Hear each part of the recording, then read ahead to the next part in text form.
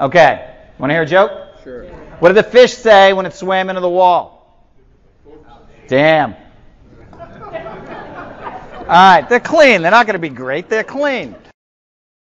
LinkedIn also has a Q&A section where people ask questions and give answers, and you can do a search for long-term care insurance and see who's asking about it. So in the upper right-hand corner, I do a search for long-term care insurance. Look at this second question. Can long-term care insurance partnership programs protect all of my assets from Medicaid?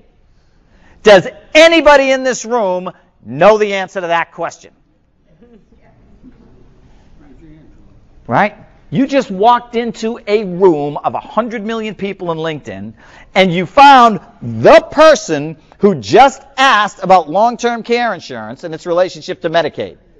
If you can give a good answer there, then anyone else who does a search for long-term care insurance and wants to find out all the questions and answers about it and its relationship to Medicaid might see your answer.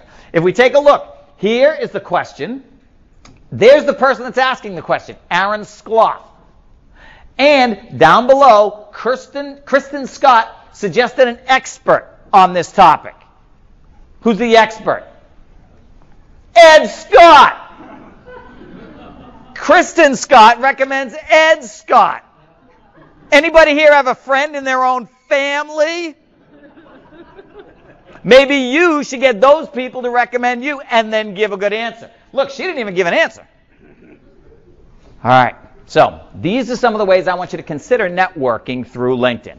Aaron Skloff, by the way, is a second-level connection. If I thought he really needed a lot of information about this, and he's the CEO of Skloff Financial Group, maybe it's a good idea for me to give him a call and say, hey, you're a friend of a friend. By the way, I know the answer to this question. I'm also a long-term care insurance professional. I can help you out, blah, blah, blah, blah, blah. How many people are looking at LinkedIn differently? All right? It gives you opportunities you didn't have 10 years ago. Kristen's gotten Ed's because she recommends her husband or her brother or her cousin or whoever it is. I'm not saying that's awful. I'm saying that could be you. Okay, here, notice that someone had asked a question in the lower left-hand corner. This is an answer that I gave that was considered a best answer because the person who asked it saw the answer and voted it as a best answer.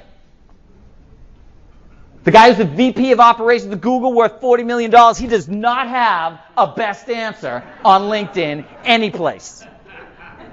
I do. Round of applause for me. Thank you very much.